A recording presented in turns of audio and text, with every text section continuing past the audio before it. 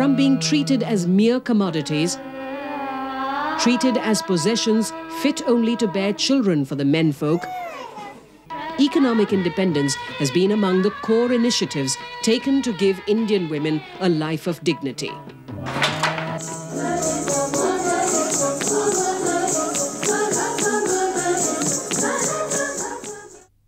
Gandhi said, "As long as the women of India do not take part in public life, there can be no salvation for the country. I would have no use for that kind of Swaraj to which women have not made their full contribution."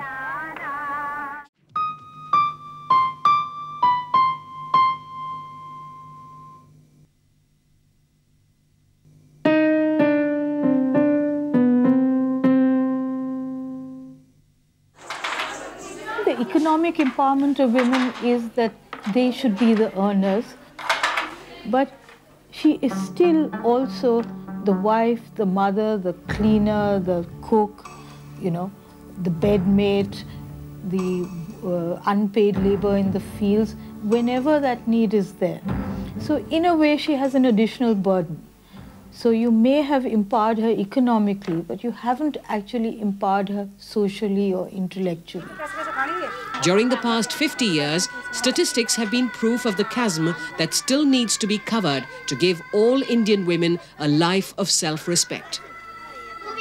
Proof that an uphill battle still needs to be fought for women to get their rightful place in Indian society.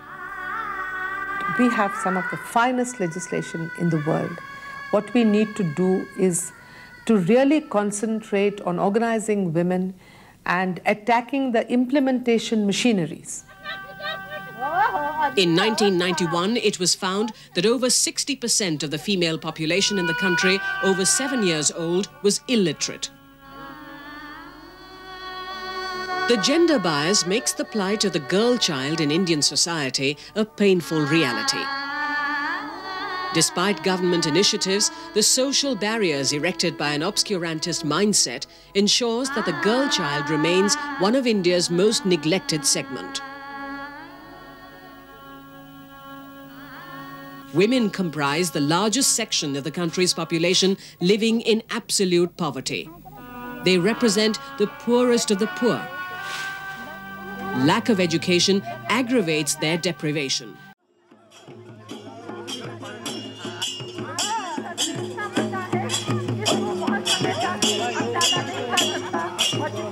Empowerment has often been described as the catalyst that can hasten the process of development.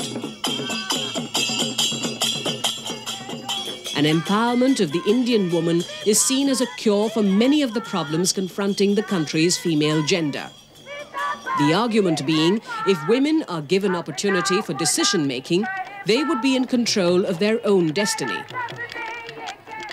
Empowerment of anybody, I would imagine, would be giving them or letting them realize their own potential as people. Empowerment means being able to make choices, being able to make decisions, and not necessarily having this bestowed on you by someone else, but being able to flower to that potential yourself. Over the years, although the battle for equality has been fought by the menfolk, at times dramatic social changes have come from women themselves. While the rural hinterland and even the urban slums swell with graphic examples of dispossessed and marginalized women, the last 50 years abounds with inspirational success stories as well.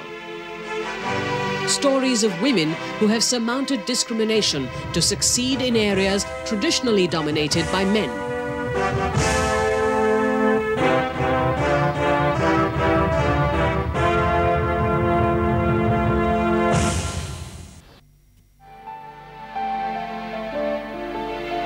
However, it is the success stories of the countless million anonymous women who work in the towns and the cities, who run non-governmental organizations, many of whom supplement family incomes with their efforts, which encapsulates the saga of the making of this nation.